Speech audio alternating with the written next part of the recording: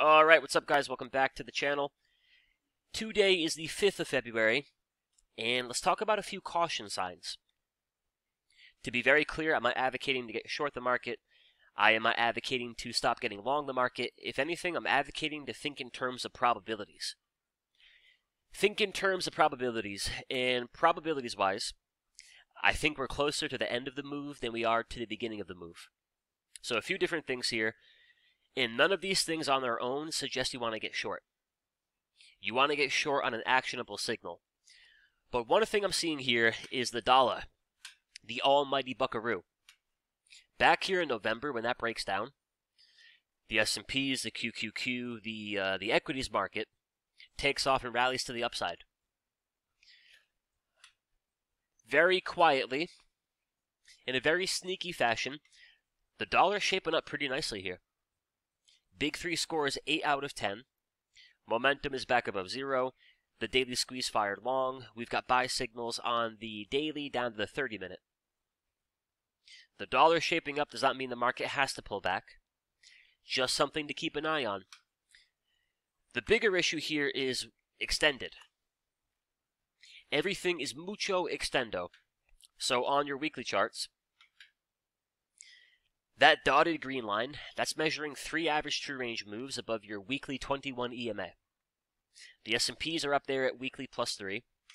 The QQQ, the one and only, smooching that weekly plus 3. Amazon, all the way up there at weekly plus 3. Nvidia trades a cool $70. A casual $70 above that weekly plus 3. And Meta also trades above that extension. So in terms of sustainability, it's kind of tough to think the market's going to explode and run for another 1, 2, 3, 4 weeks when we're already up here at that weekly 3 ATR. Doesn't mean we have to pull back. Doesn't mean we can't keep pushing higher. Probabilities-wise, we're a little bit closer to the end of the move than the very beginning. The other issue I'm seeing here, negative divergences on your lower time frames. So a really good example here, the hourly chart for the S&P futures.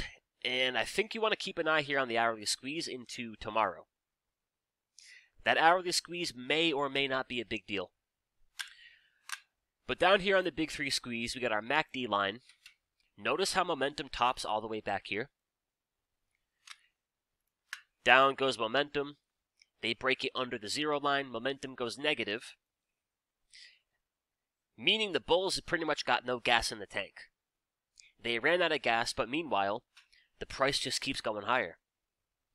Big push into 5,000, and then even today, they try a couple of times to break it above that 49.80.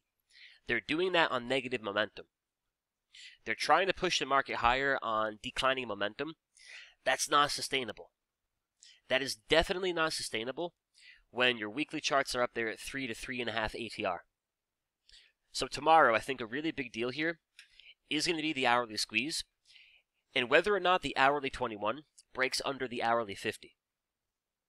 If that takes place, now you've got a pretty interesting combination where momentum broke, and now your structure is starting to break.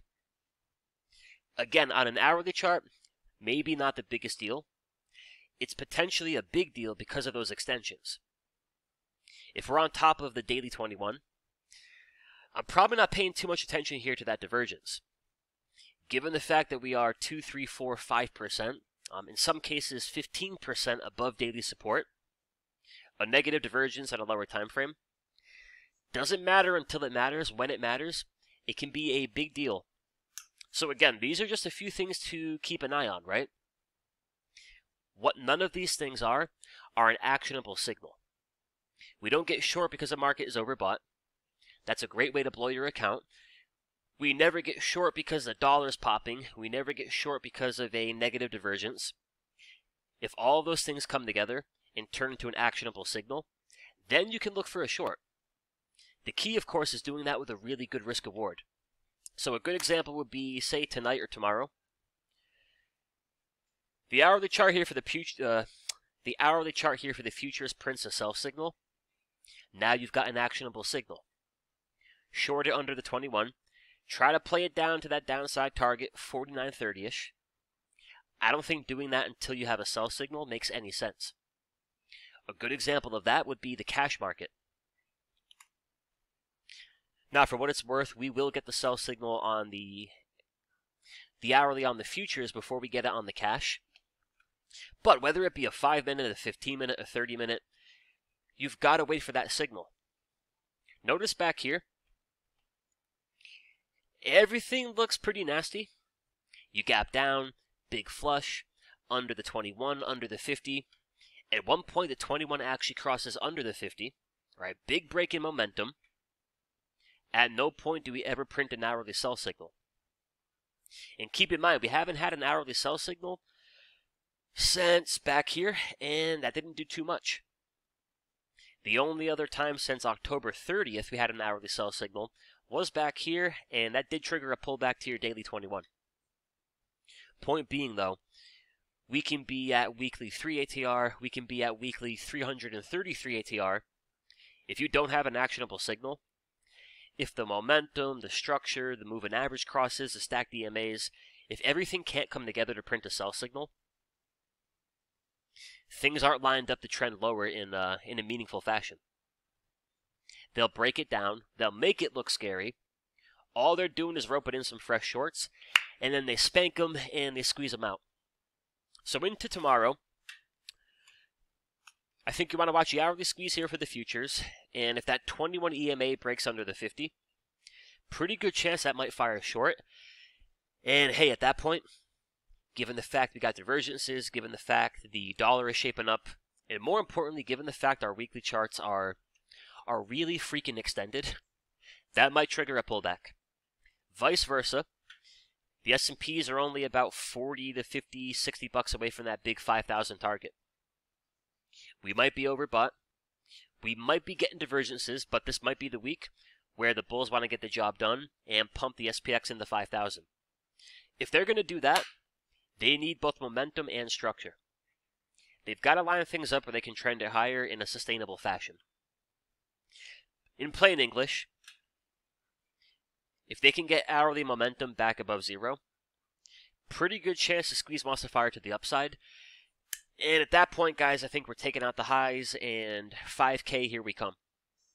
So watch your hourly squeeze, watch that 21 EMA, and most importantly, be mindful of your risk. We're in a really good market. All right, check out the Big 3 scoreboard here. All I'm talking about is the potential for a little bit of a pullback. I think at some point we're buying that pullback if we get one. All right, check out the indices here.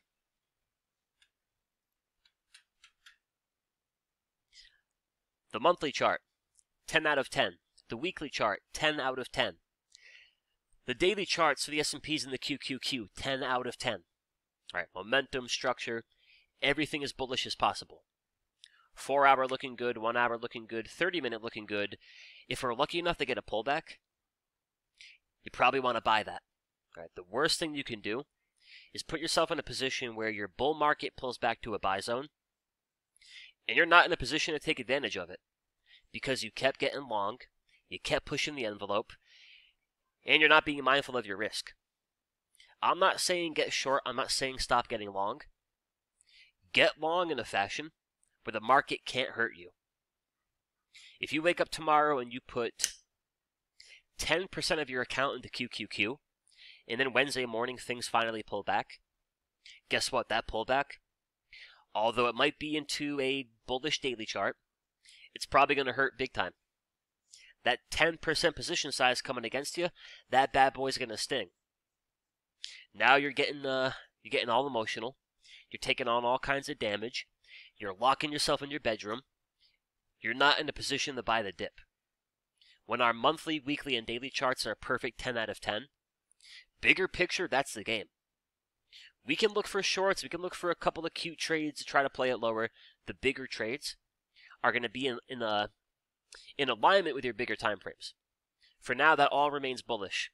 So be mindful of your risk. If you are getting long, I think you want to do that with small size. And if tomorrow that 21 EMA breaks under the 50 on the hourly chart for the futures, look for that squeeze to break short, and things could get interesting. But alright, y'all. Again, to be clear, not saying get short because the market's extended. I'm not saying get short because the dollar's popping. I'm not saying get short because we got divergences. If all those things come together in the form of a sell signal, then you may look for a short. Otherwise, be careful, and I'll talk to you soon. Adios.